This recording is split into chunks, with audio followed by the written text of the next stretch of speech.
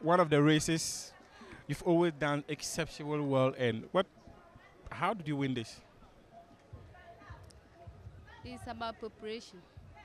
It's through hard training and then time schedule. You know, I don't get time to train much, but the little time I get, I use it for training and then for studies.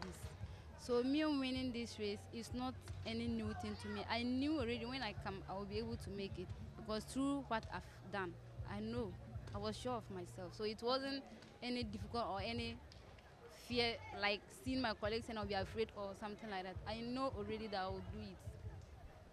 You kept a consistency from start to finish. So how often do you train and how do you do this with such consistency? It's pace work. Through the training, we do pace work.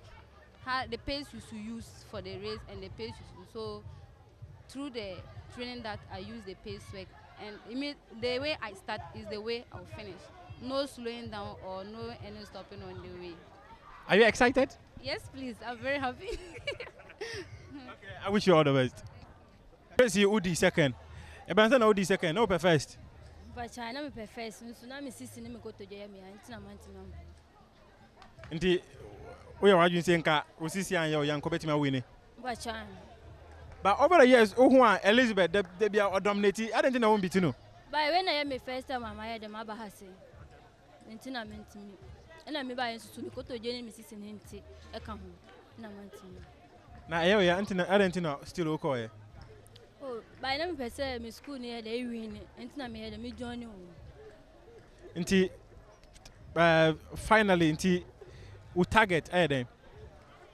We target. Who pese won do prepare him for?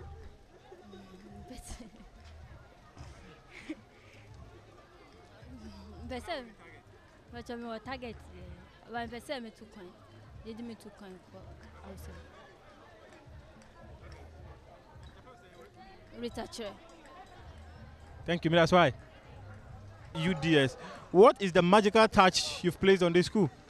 Yeah, thank you very much. The magical touch is that we motivate our athletes and then we take sports seriously in the university. Management and whoever is in the university attaches great seriousness, regarding sports in the university.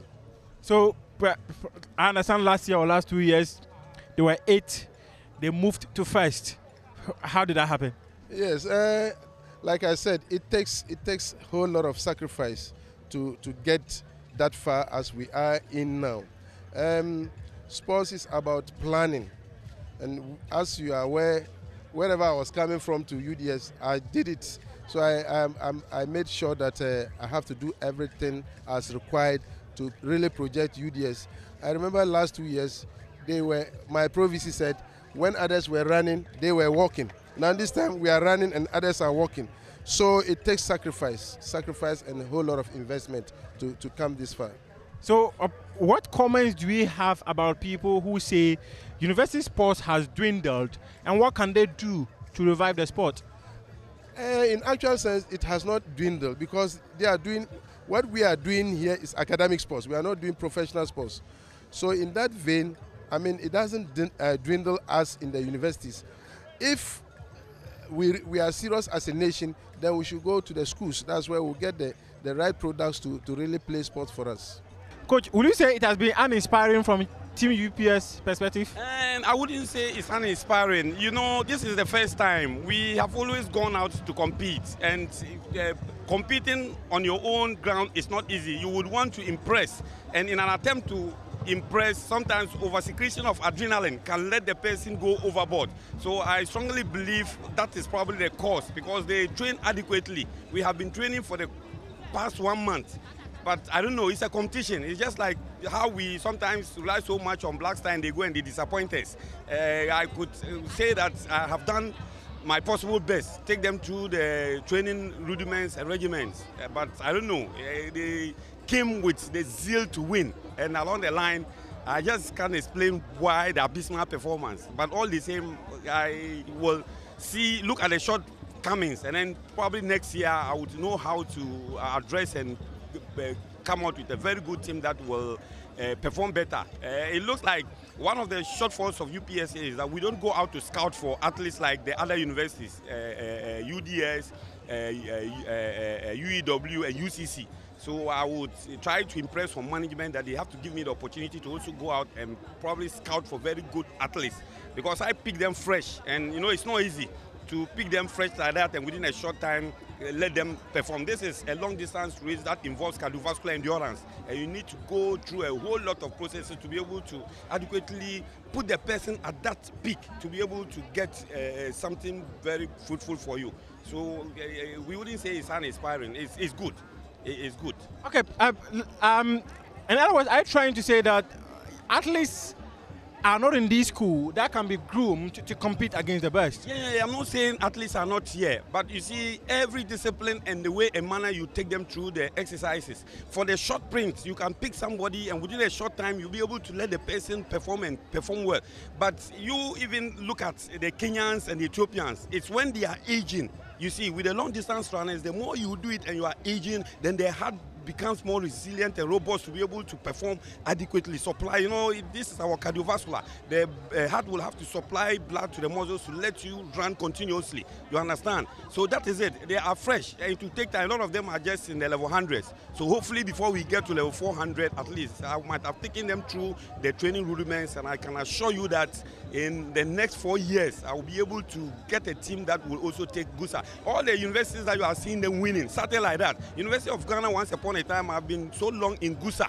You understand? We went somewhere, and in soccer, they were beaten to an extent that they ran away from the pitch. So that is it. We have also just joined, this is the first maiden edition of the cross country that UPSA is hosting. You get it. So that's why I said it's not bad. At least they've seen it. Sometimes you need to enter into the competition to realize that you have been training, but your training is not the best. So let me try and put up my best. You get it? Good. Thank you very much. You're Thank welcome. You wanted the ultimate. It couldn't happen. Yeah, it's you know, in competition, everyone comes to competition to what? To come and win. So as I'm the first runner up, I give thanks to the Almighty God. Do you think you could have done better? Yeah, I could have done better than this. You know, this is my first time in running in the loop. You know the loop. This is my first time in running in the loop. And running in the loop is very, very difficult. You run and curve and run and curve and run and curve. It sometimes slows down your pace. So as a result of this, I couldn't place the first, but I was able to place the second and give thanks to God Almighty. Do you think the ropes were some sort of a barrier? Yeah, exactly. It's some sort of a barrier because running in a straight route, it lets an individual increases his pace. But you know, here, when it increases your pace, less than even not up to 1 minute, you have to curve for the loop again and speed up. Less than 30 to 45 seconds, you have to do you have to go to another loop again. So it's definitely an obstacle on my way. Yeah. Okay. But finally, what sort of expectations do you have for your career in athletics? Yeah, my expectation is in nearby future I have to run for Ghana in the Olympics level. That is my expectation. Now that I'm in school, I'll just keep on working harder and harder. And my school, University of Ghana as well, has given me the maximum support and adequate training and motivation to become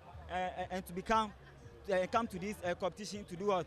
To play second. So what I have to tell the University of Ghana and the entire Legon team is, may God help them. Yeah. Your full name?